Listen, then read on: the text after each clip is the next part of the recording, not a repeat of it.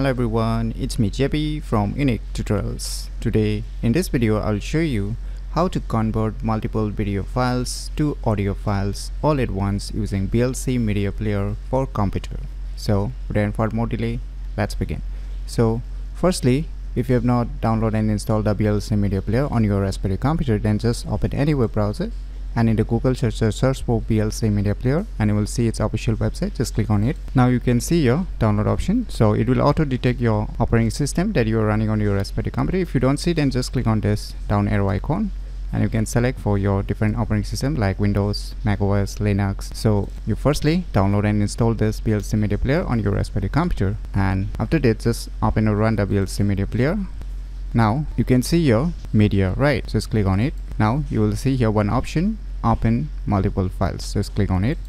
Now just drag all the video files that you want to convert to audio. So I'll just drag it here, all the video files, and once you have added, you can see below one down arrow icon. Just click on it.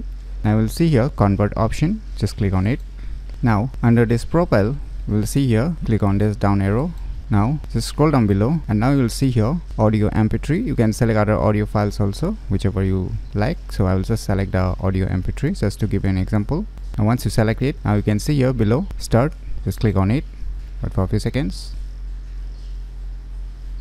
So finally the conversion has been completed. Now you can see on the desktop screen. So now you can see all the video files has been converted into the audio file. So let me show its properties to make you confirm.